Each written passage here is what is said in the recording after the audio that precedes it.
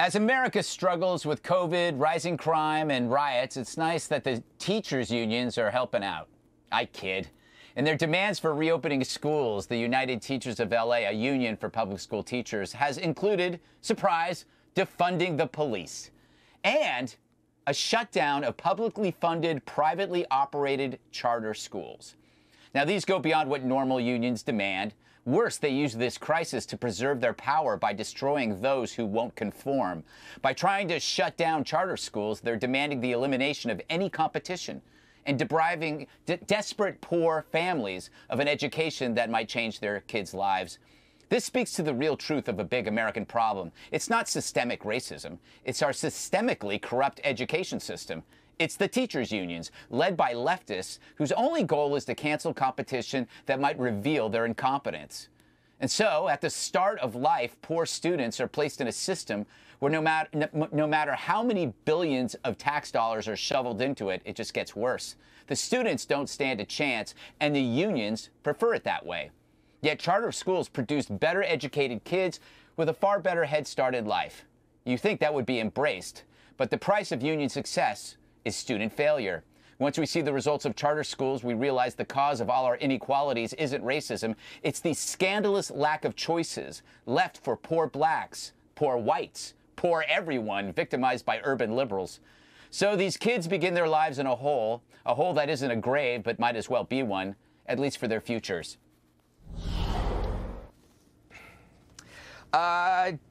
Dana, can a union make these demands? I mean, is this just basically symbolic crap?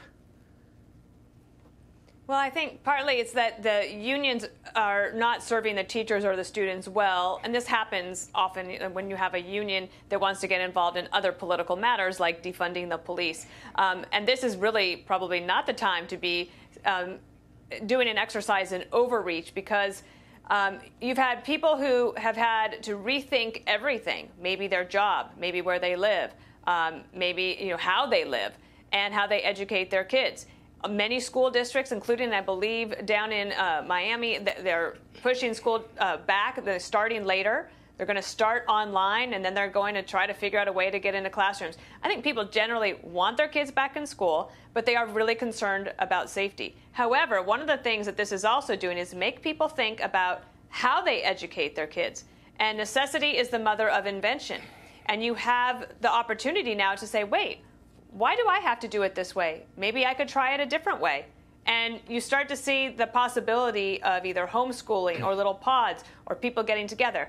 Now, that might leave behind, though, and this is a very real concern, the lower income students that you were talking about.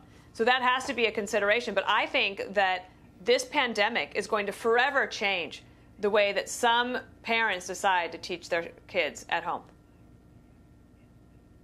Juan, what could be their legitimate defense of wanting to defund charter schools? Charter schools work. Didn't you just say that? I agree with you.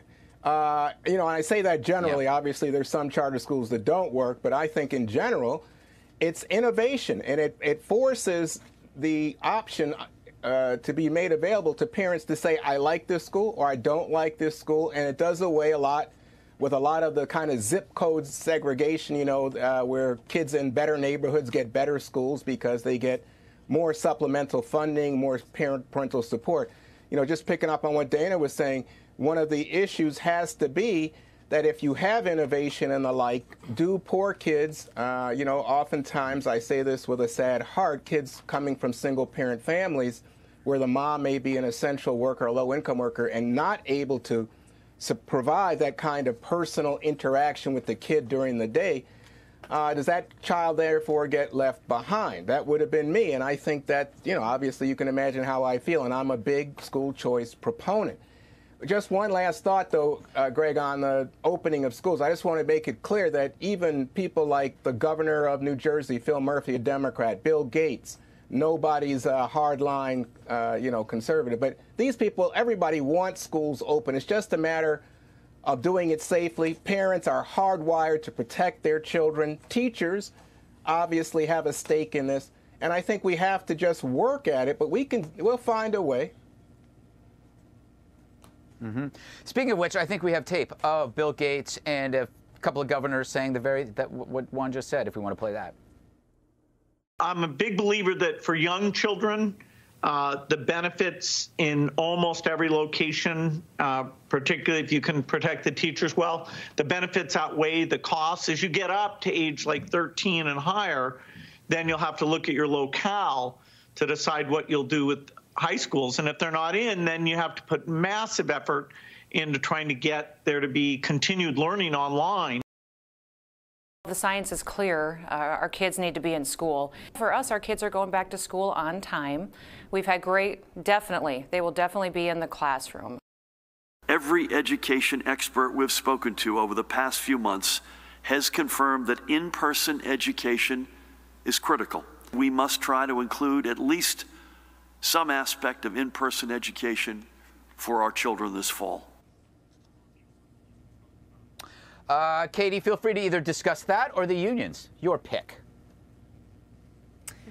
Well, that's the scientific path that everybody should be following when it comes to kids being in schools. But on the union side, it is just absolutely despicable that they're putting this laundry list of demands into the futures of America's kids when they claim that they actually care about them and pretend to care about them. And it's the reason why a lot of teachers around the country have actually sued their governments, which have forced them into these unions because they don't want to be part of a political party and pay dues to those unions when they don't have the best interests of the kids in mind. In terms of getting rid of the charter schools, they want to do that because charter schools present them with competition and force them to do better. And they don't want to do better. They just want to be paid for not doing their jobs, and they want to hold kids hostage for generations to come if this keeps going on. Jesse, the president of the American Teachers Federation is going to be on the Daily Briefing tomorrow with Dana Perino to discuss this. I assume you will be tuning in and watching it. As always. Also, Greg, did you dress like a middle school math teacher just to do this monologue? Yes, I mean, did. Honest to goodness. This you is a look new shirt. Like my middle school math teacher. Did you have sweat stains here, too? Chalk in your hands? My God. Yes. You also dress like Bill I'm Gates very bitter with the glasses and the sweater. Enough about you, Greg. This was a social justice shakedown. Did you have any idea the teachers union was this liberal? I mean, who wrote the demands? Omar?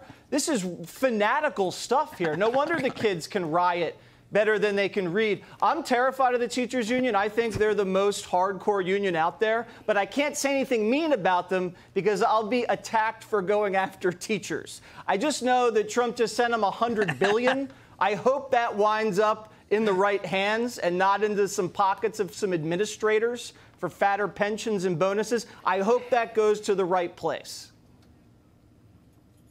Yeah, it's such a good point. If you say something about the unions, they accuse you of going after teachers, and then you're an evil, evil person, which I am.